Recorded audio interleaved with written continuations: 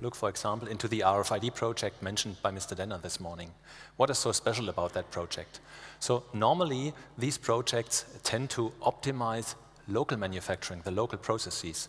In that project, we have really succeeded in linking across the whole value chain, including suppliers, our manufacturing, and the customer side.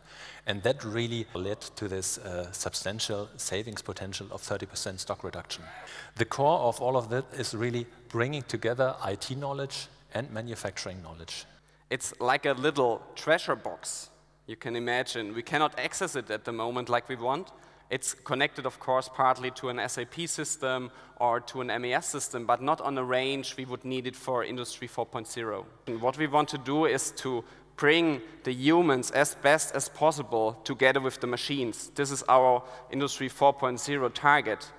But the most important part of the open core engineering is the red triangle you can see right here. It's the so-called open core interface, where we open up our control and drive devices, where we open up the functions to our customers. It's about a bottling machine. The goal was to reduce the time to market of the machine by combining the existing system engineering approach of the Dassault system toolchain with an add-on of the open core engineering.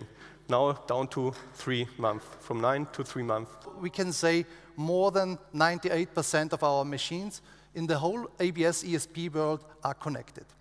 As a legal requirement, because our product ABS and ESP is safety relevant.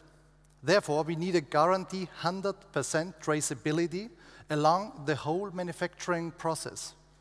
What started as a simple data collection process is now a very powerful component of our own manufacturing execution system.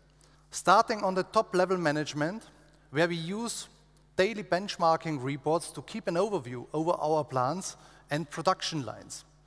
Benchmarking is also a key point for us. We provide the right information to the right person at the right time. And over 98% of the problems are repeating problems.